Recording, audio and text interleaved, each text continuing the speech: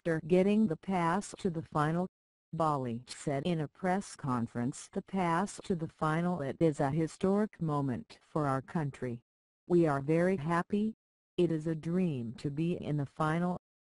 We deservedly win, playing well football and with Croatian pride. The fatigue for the final, well, it's true that we have 3 extensions. But we have good physio and above all we have a lot of character. Look, I wanted to change some players because they were tired and none wanted to leave the field.